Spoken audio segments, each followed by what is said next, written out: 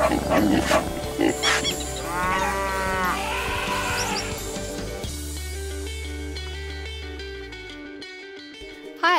I'm Nicole. I'm here to talk to you about a subject that we all love, animals. Think about the animals you know. Isn't it true that nothing beats coming home after school to be greeted with dog kisses or by a purring cat rubbing against your legs? And isn't it great to listen to the happy chirping of birds when the sun comes up, or watch squirrels and pigeons cleverly gathering food in places where we would never be able to find anything to eat? Each and every animal is a unique and special individual. Animals aren't here for us to use any more than you are here for someone else to use. All animals really want is exactly what we want, to live a long, happy life, free of pain and suffering. I'm sure you know that even the smallest thing you do can have a big effect on those around you, including animals. One of the very first lessons that most of us learn is the golden rule. Do unto others as you would have them do unto you.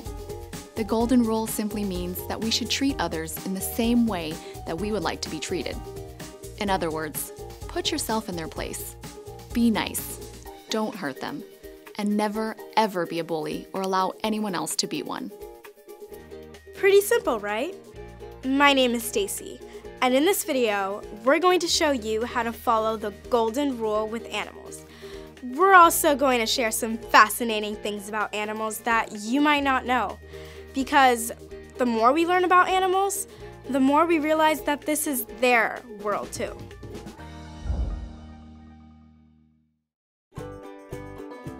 Hi, I'm Rudy. One of the coolest things about animals is that they're so much like us. Did you know that rats love to play and be tickled? They make these chirping noises when they're happy that sound like us when we giggle. And cows like to play games. They actually kick up their heels when they discover something new that they like. And they have very distinct personalities. Some cows are shy, and some are outgoing. Some are friendly, and some are downright bossy. Many cows choose their best friend when they're very young. Sound familiar? All animals have feelings, just like us. They feel love, happiness, sadness, fear, and pain. Have you ever accidentally stepped on a dog's or cat's tail? That painful yelp is a lot like the way you would react if someone stepped on your foot, right? Animals like to be comfortable too. Chickens in Bristol, England, learned to switch the heat on and off in their barn when they were too cold or too hot. Anyone who has a dog knows that dogs love to play. Just look at how they wag their tails when you play with them. And you're not the only one who enjoys a snow day. Crows have been observed sliding down snowy rooftops over and over again, just for the fun of it. And would you believe that some animals even like to play games? That's right, pigs love them. Chickens and turkeys are just as playful. Groups of turkeys or chickens will actually toss around round objects like apples, cabbages, and small balls. If you were goofing around in class, it would probably surprise you if your teacher said, "Stop fishing around." Yet a new study suggests that fish are very playful. Can you think of any other ways in which humans and animals are alike?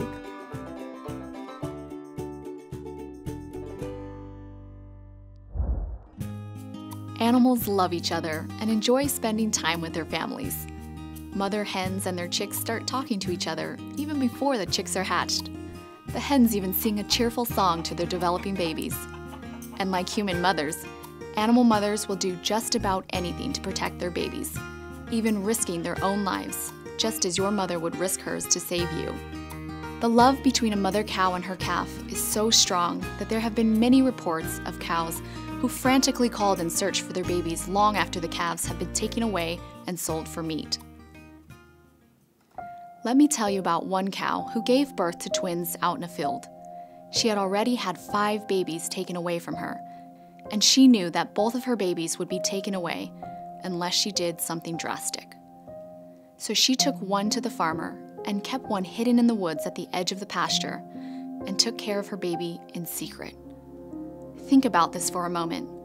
This mama remembered losing her other babies, and she understood that if she took her 2 newborns back to the barn, she would never see them again. So she hatched a plan.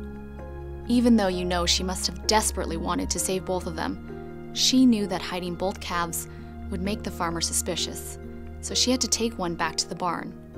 Can you imagine how heartbreaking that must have been for her?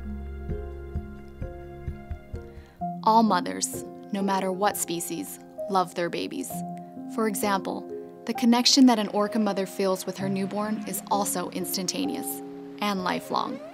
In fact, orcas in the wild live in pods or families of up to 30 orcas, including mothers and their calves, and they travel together for their entire lives.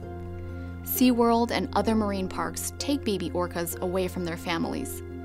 People have recorded the cries of a mother orca as her baby was being torn away from her, and they're heartbreaking. Animals also mourn when their friends or relatives die.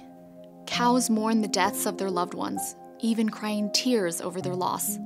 Gray-lag geese who lose their partners literally hang their heads in grief, shuffle along the ground, stop eating, and stop grooming themselves. They sink into depression. And elephants touch and hold the bones of their dead relatives and make wailing sounds. What are some of the feelings you have that animals share? What do animals do that show they care about their families?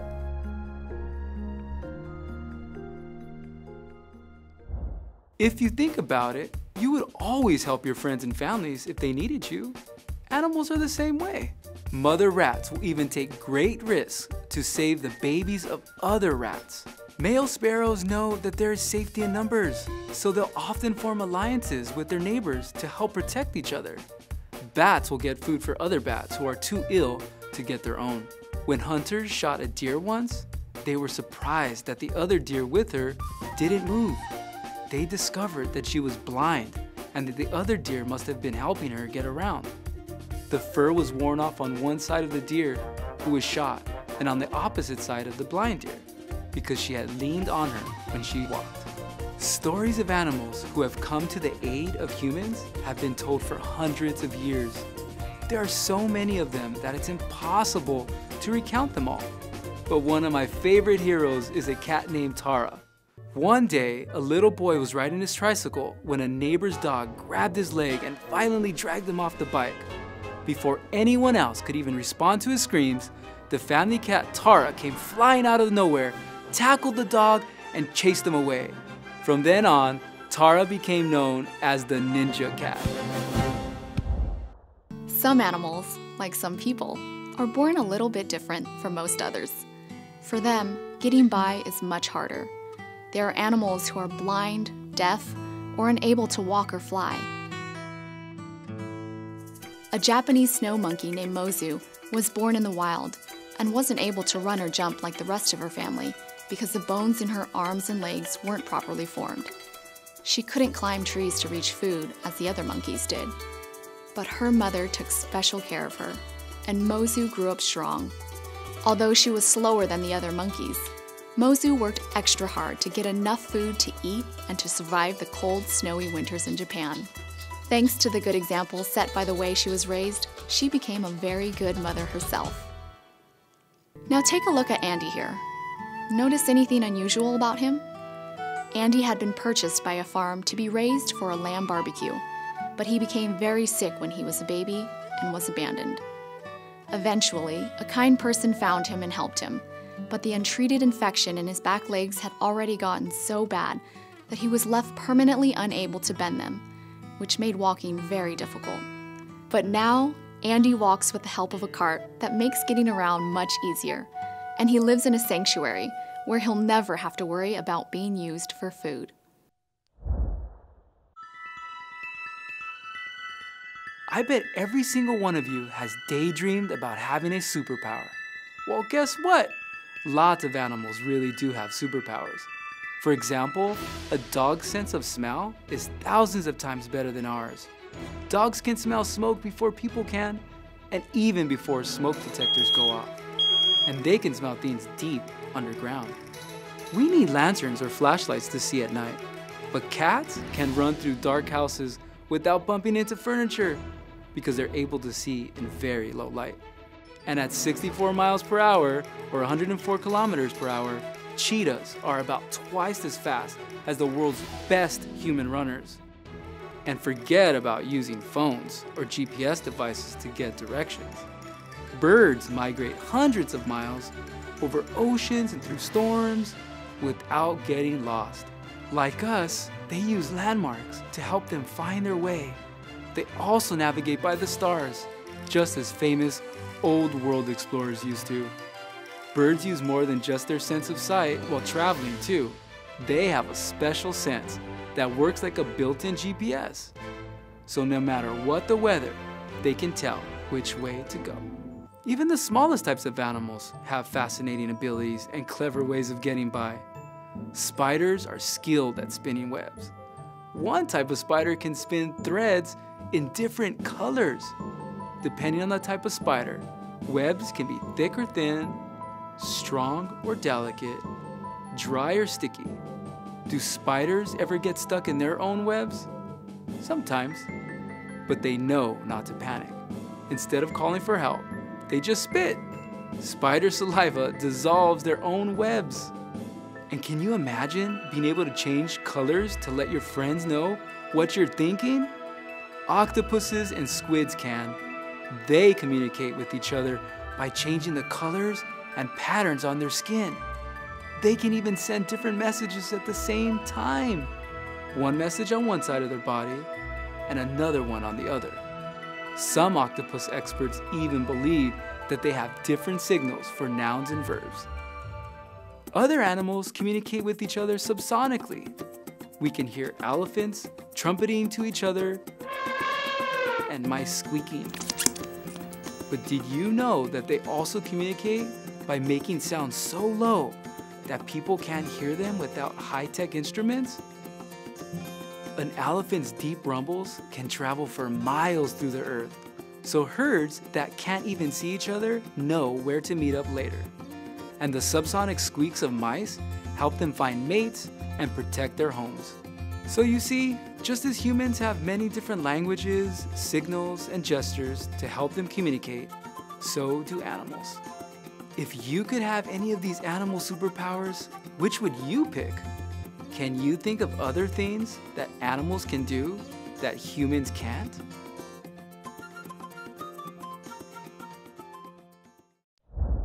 Think about all of your friends. Each and every one of them is unique, right? Animals of all shapes and sizes share special friendships. This little lamb named Pet grew up with 4 dogs, so she thinks she's one of them. Just look at her hopping around with her canine buddies. And then there's Esther, the Wonder Pig. Esther's guardians adopted her as a piglet, thinking that she was a micro pig and would stay very small in size. But they were in for a surprise. As you can see, Esther turned out to be a full-sized pig and ended up weighing over 600 pounds. She was likely bred to be turned into food.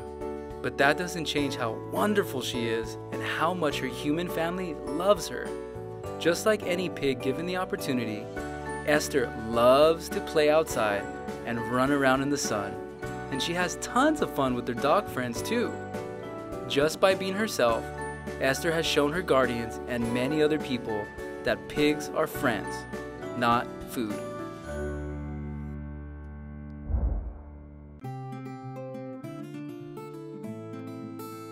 Another way that animals and humans are alike is that we all want to have comfortable places to live.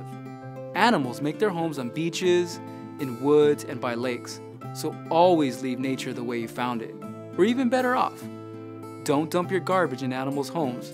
That would be like if a stranger were to come into your house and throw trash all over your bedroom. Seagulls can get tangled in discarded fishing line.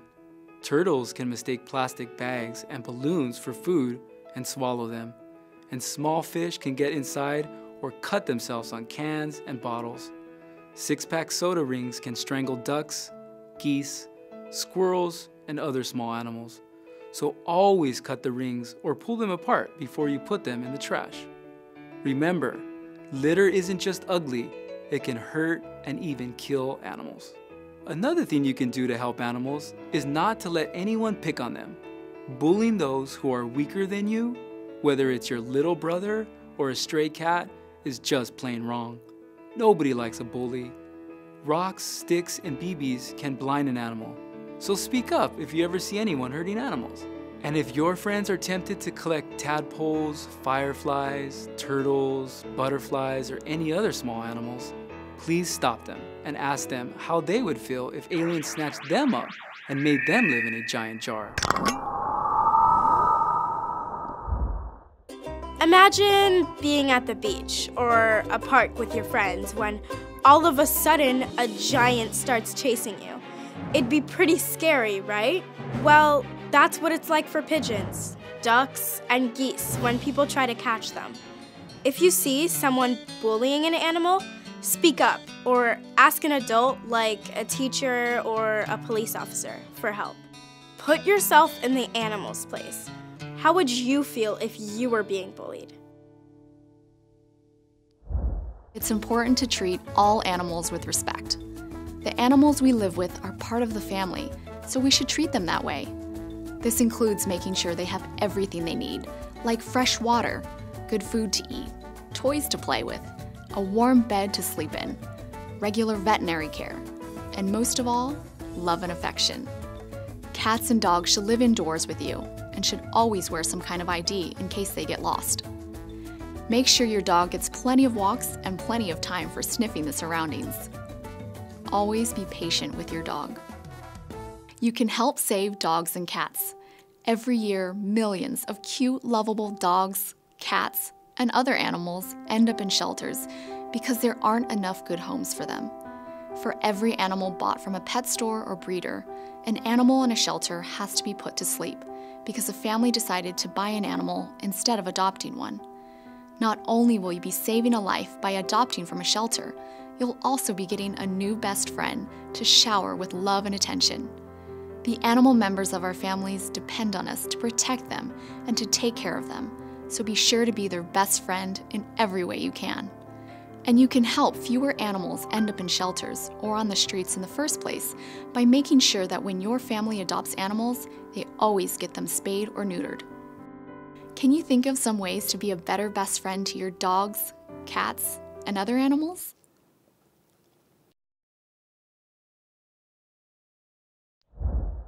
From dogs to frogs, all animals need us to stick up for them.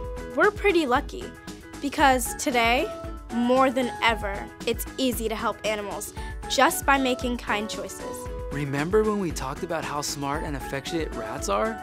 It's so easy to make sure you're making choices that won't hurt them. Ask your parents to buy only cruelty-free personal care and household products like toothpaste, deodorant, laundry detergent, and more. Nowadays, thousands of companies that once tested things like shampoo, soap, and cleaners on rats, mice, and rabbits test their products in test tubes and petri dishes instead. Just make sure products say cruelty-free or not tested on animals on the label. Your science class can be a great place to defend animals too. Animal dissection used to take place in almost every biology class, but now students have the right to refuse, and there are dozens of computer programs, apps, and models that teach biology without hurting a single frog, cat, or fetal pig. Studies have shown that students who use these modern methods learn just as much or more than students who cut up animals. You can make a difference for animals at school just by saying no to dissection. What are some other choices you can make that can save animals? Animals deserve to be free. Just ask Ursula. Ursula used to live in a tiny, miserable concrete pit at a roadside attraction where she had to beg tourists for food. She was forced to have cubs over and over again, and her babies were taken away from her right after they were born.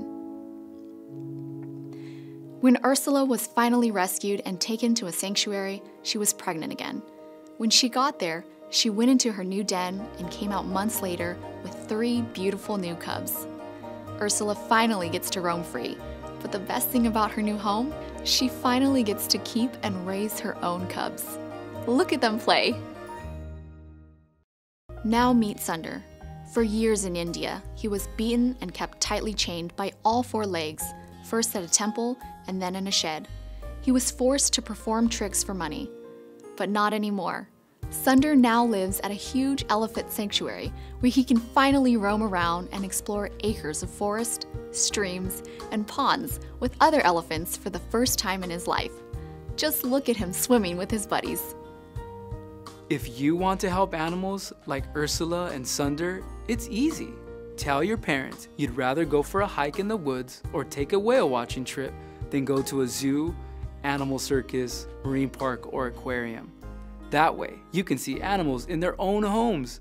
Animals are alive for their own reasons, not to entertain us.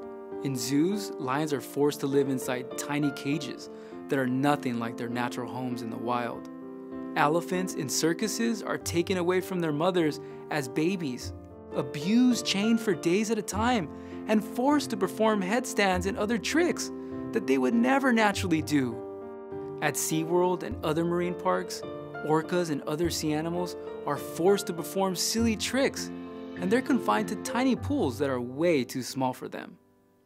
Can you think of a way to help an animal who shares the world with us?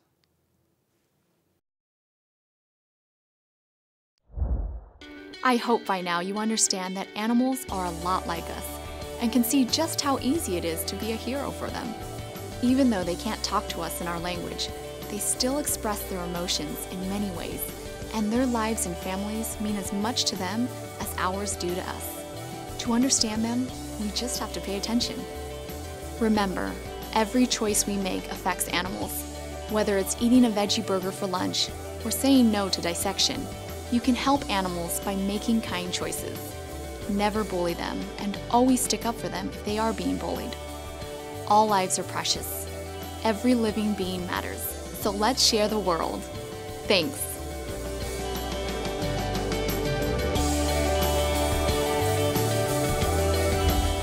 For more ways to help animals, check out PETAKids.com.